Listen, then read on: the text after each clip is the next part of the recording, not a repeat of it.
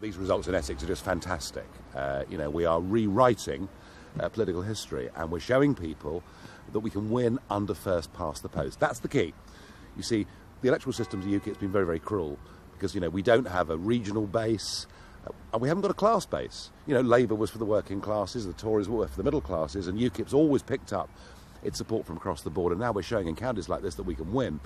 And I think what this does here, it changes the perception for the general election next year. There's always been this idea in Westminster, this comfort blanket they have, of saying it's just a protest vote. Well, I'll tell you what, if voters here think UKIP's in with a chance of winning next year, then we are.